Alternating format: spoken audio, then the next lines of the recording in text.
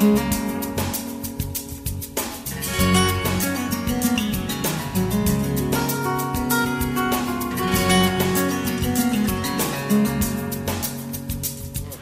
the Ministry of Health and Social Development, I'm Public Health Communication Specialist Natasha Letson.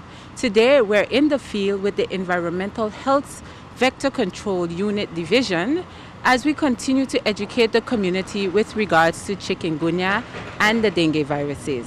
An important part of our quest to lower our vulnerability to these viruses lies in preventing mosquito breeding. So it only made sense that we tagged along today with the vector control team as they go out within the community to inspect our premises to see what exactly they're looking for and what we collectively as a community can come together to do to ensure we reduce our mosquito breeding sites in and around our community. So I invite you to really sit back, relax, enjoy the program, and really take note to some of the vital information that we'll be sharing with you today.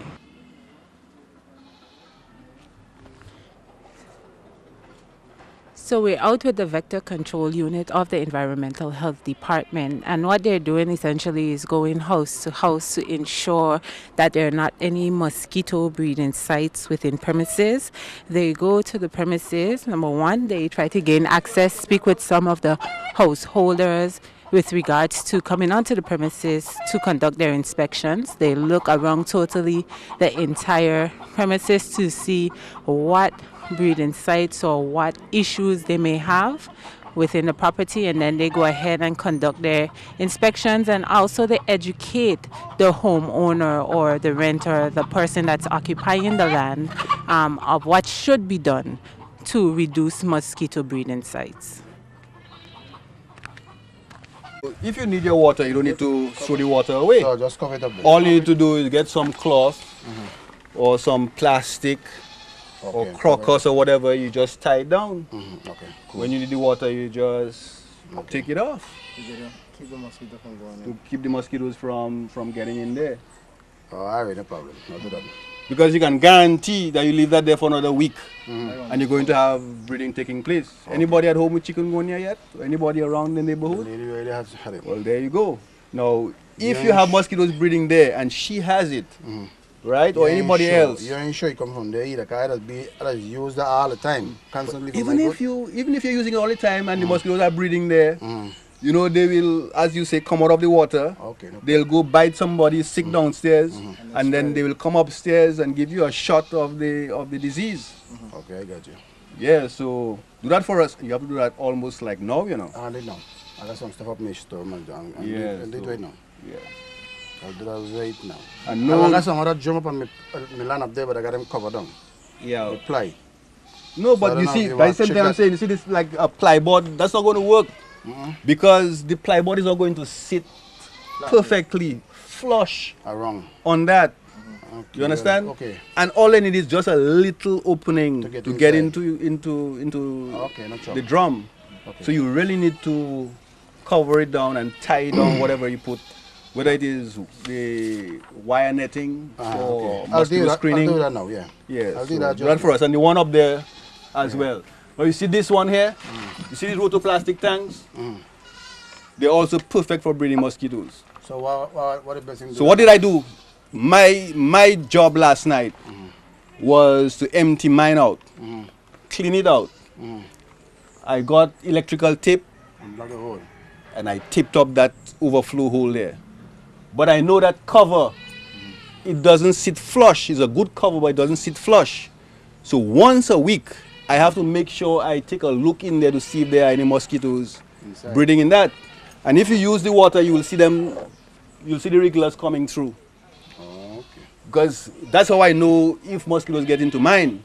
When I open it up to take some water for whatever, the regulars will come through because they're usually at the bottom, yes. So they come through the pipe. Okay. So that's how you know. But you have to make sure you inspect that once a week. Because the mosquito cycle is 7 days. From the time the mosquito lays its eggs, which it will do right around the water's edge here, to when it becomes an adult, 7 days. So you leave that there for 7 days and you can have mosquitoes. Okay. And you have somebody sick downstairs or maybe close by, and that person is going to be the host for the mosquito to get the virus, the chikungunya virus or the dengue virus, Sure, yeah. and then come right upstairs and give it to you. Okay. I don't want you to get dengue or chikungunya. No, I don't So want do to. that for me. Yeah, I'll do that right now. Yeah, thank you very I'll much. do my animal, I'm going to do it right now. Excellent. Septic tanks can be a major breeding ground for mosquitoes. And we know that the Aedes mosquito, although this is not its natural habitat, but if it's under pressure, it will gravitate towards septic tanks. And so when you have a septic tank like this, as you can see, with a plyboard cover over the manhole, obviously it's not protected, it's not sealed, so the mosquitoes are free to enter and exit. So just imagine that the inspector did not catch that and treat it. How long it would have been breeding until it would be caught. And so obviously with all of this breeding taking place, and we know that there is chikungunya circulating right here in this area, then we have a vulnerable premises. And imagine a number of other premises just like this, with other problems added to that. So what exactly is he treating the septic with right now? Well, he's using what you call anti-malarial oil. So it's a derivative of petroleum product. And this will simply sit on the water for about 72 hours. It will suffocate the mosquitoes, because remember, the mosquito has to come up to breathe. It will not be able to penetrate the surface of the water with its breathing tube, and so it will suffocate, and at the same time it will ingest some of the chemical which will destroy its gut, so it will die either way.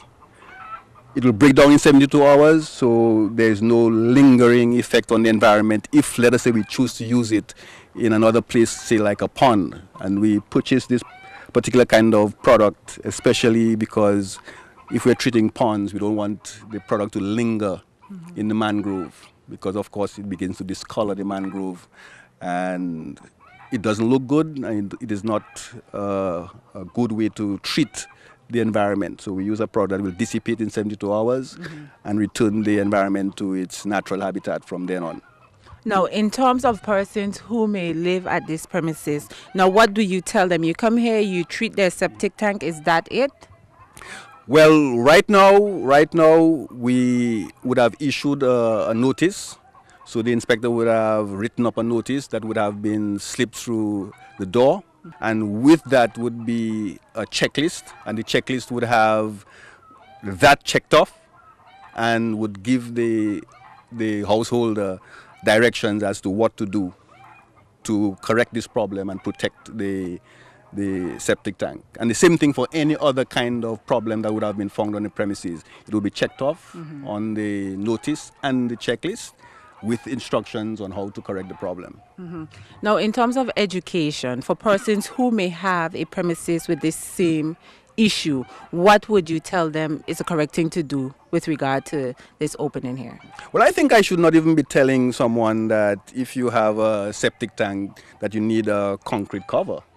You know, maybe what I should be advising is that you need a tight-fitting concrete manhole cover, because sometimes you may make a manhole cover that is not sitting properly, it's rocking, and so the little spaces between the cover and the slab will allow for the mosquitoes to enter and exit. So we need a tight-fitting manhole cover on all septic tanks, not boards, you know, because obviously they're going to rot, you know, and so anything can go in there, including the mosquitoes. And we find a lot of those. And we find people even using, you know, sheets of board on drums and barrels and so forth. These are not going to keep mosquitoes out, you know, so we need tight-fitting covers. In the case of drums and barrels, we need them to cover those containers with crocus or with cloth or plastic and tie them down and keep them covered. Premises inspections are done in two phases. There is the interior inspection and there is the exterior inspection. The first thing the inspector needs to do is to make contact with the householder, if present. Now let us assume that at this particular premises the householder is present. He would be trying to make entry into the premises. so he can determine whether there are any flower pots or flower vases on the inside. That's what you'll find invariably on the inside. And depending on the condition, whether it is a potential mosquito breeding ground or an actual mosquito breeding ground, then he will offer advice to the householder. Once he's done that, he's going to try to get the householder to come out with him or her to do the exterior of the premises, because on the exterior you will figure out whether, for example, the overflow pipe, as you can see here, for the cistern is covered. This one is covered, so that's fine. You will figure out whether the manhole cover, as you tried to explain some time back, is properly fitted. You will try to determine whether there are any containers, whether drums or barrels or rotoplastic tanks, whether any of them, if they are present on the property, are potential mosquito breeding grounds, and if anything can be done to protect them. You will determine the level of sanitation. That's very important, because folks might have a lot of containers, unwanted containers. They just have them strewn around the premises for whatever reason. They put it there maybe to take them away and just left them there. So if it's a question of sanitation where you have unwanted containers, you're going to try to encourage the householder to clean up, to remove those containers, get them to the dump if they are too large to go into the waste receptacles. And eventually, when you work your way around the yard, you will have identified any problems. You will have given the person advice on the spot, and you would have hopefully given that person enough information so they can correct the problems. Now, they may not be able to correct the problems immediately, so we have a regime where the house would be flagged as a high-risk premises. So the inspectors would record that information as such. Subsequently, one of the senior inspectors, preferably the supervisor or his assistant, will come back out, maybe in a week's time, and do a re-inspection to see whether there is any compliance. And if there is still no compliance, that is when that file, so to speak, will come to me for follow-up, given that this is my area. If it's another district, then the file would go to the district officer, who would be a trained environmental health officer, because an environmental health officer would be the one who has the capacity for legal enforcement, of which there are various ways in which we can enforce regulations to have people comply with the instructions of the vector control officers. Now, we go into house to house, premises to premises to conduct your inspection. How receptive are the homeowners if you should happen upon them? And if they're not, what would you like to say in terms of try to get to the public for them to be a little more easy with you and try to be more receptive to the information you're sharing? Well, I mean, almost 100% of householders that you come upon are receptive in the sense of enabling the inspection. Okay. People will not hustle you off their property. I mean, of course, you will find individuals who probably are in a bad mood or maybe had some experience the day before and they'll take it out on you. And so if you identify that you're not doing your job because, you know, the person's mental state is such that you can't get through to him anyway, then you let it fly, you know, and you'll give it another chance sometime in the future. But we don't have a problem with people allowing us to do inspections. Our problem is compliance, because they will agree that it is necessary to cover this container, to throw this one away, to seal this one, whatever we ask them to do. But we may come back to do the re-inspection, as I say, in a week's time, and we'll find that it's not done in many instances. So our problem is not doing the inspection. The problem is compliance. And that is why we constantly have to repeat our cycles of inspections to get people to comply, to encourage people to comply. No, so do you have any success stories that you could share with us in terms of people who have done a good job complying? Well, the one that comes to mind readily is Virgin Gorda.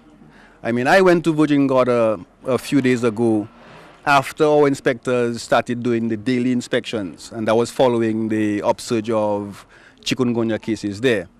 And my responsibility was to follow up on the jobs that the inspectors were doing, you know. to determine whether there was any compliance. And I walk into this circle of premises, and there were people, I don't know how many people, maybe 6, 7, 8 people cleaning up, burning the trash. Somebody directed me to a cistern, as I explained earlier, with a sheet board covering the manhole. And although it was not his responsibility, he said that he was going to get it fixed, because there were a number of people in that circle who already contracted chikungunya. And I mean, I was amazed. I don't think I have seen that often enough in the territory. So that is a success story that I appreciate. And it was only brought about, I think, because of the fact that so many people became infected on Virgin Gorda.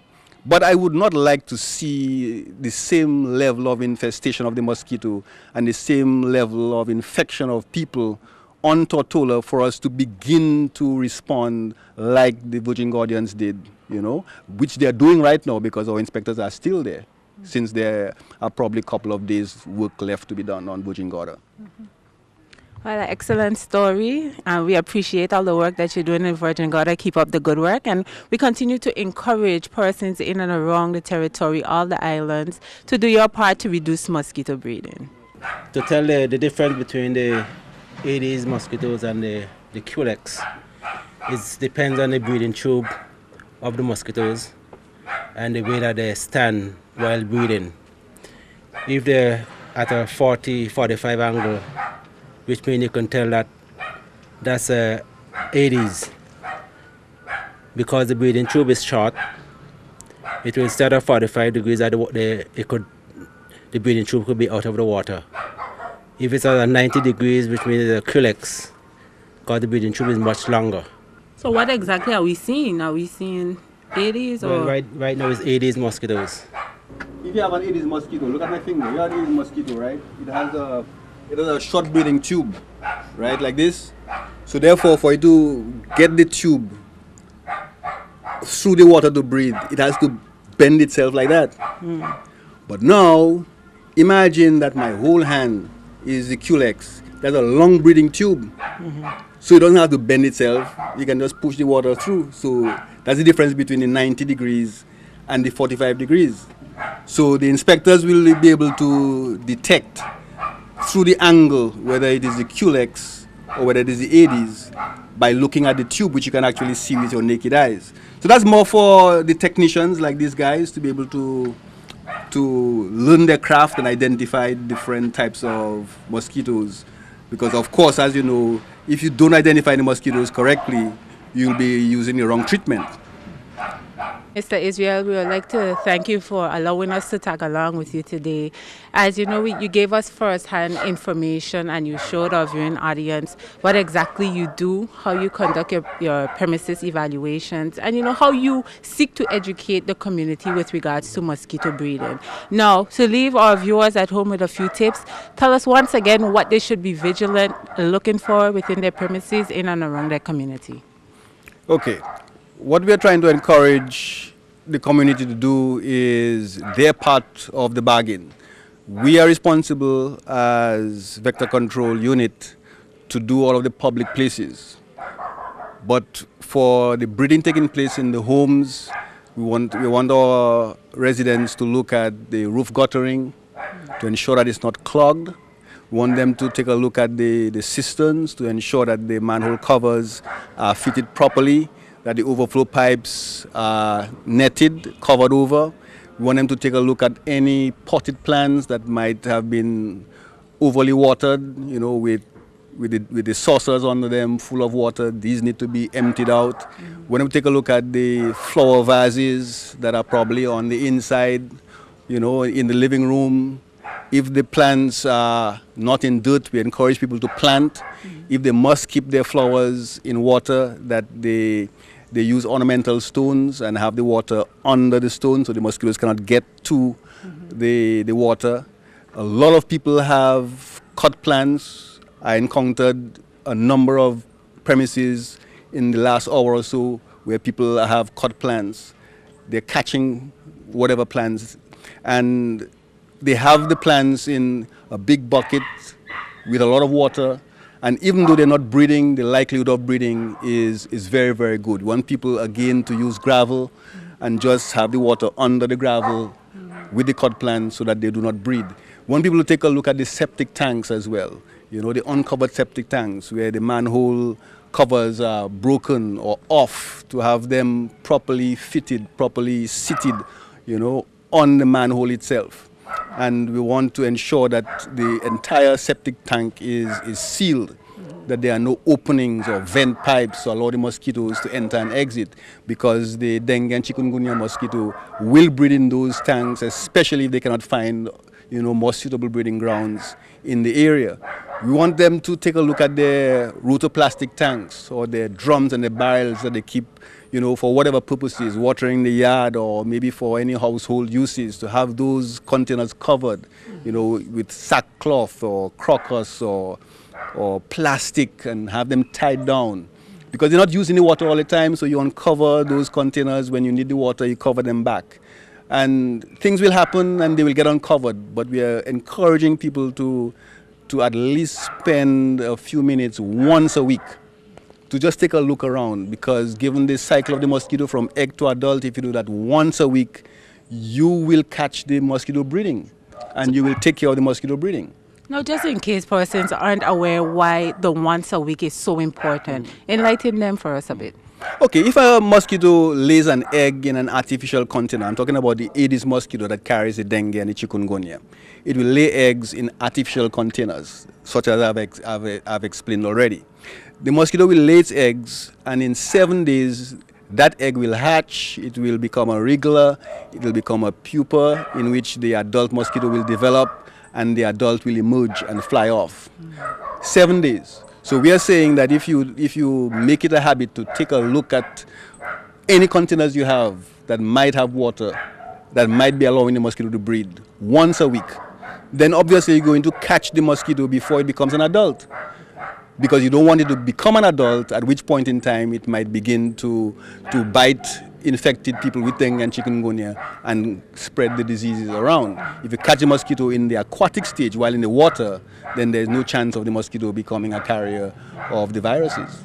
And that's definitely a key point that we want everybody to be aware of as we strive to reduce mosquito breeding. Now, this is definitely a huge task for your team, and we appreciate you guys so much. So just tell us and give us an idea of who your team are, so the public will know who they are when they see them traversing their property. Well, this is just half of our team here.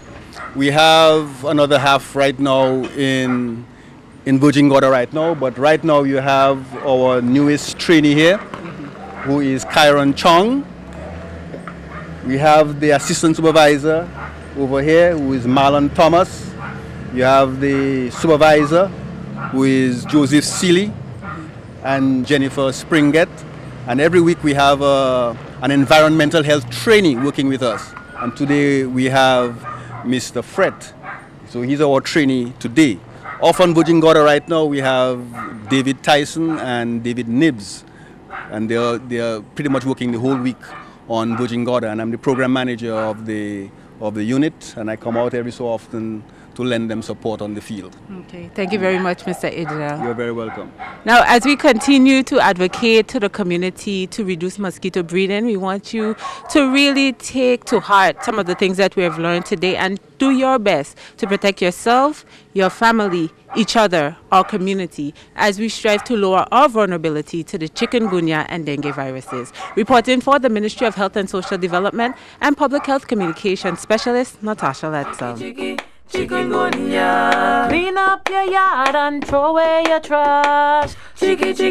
Chikungunya, them mosquito, them biting me hard. Chikungunya, I don't want no fever, I don't want to bug. Chikungunya.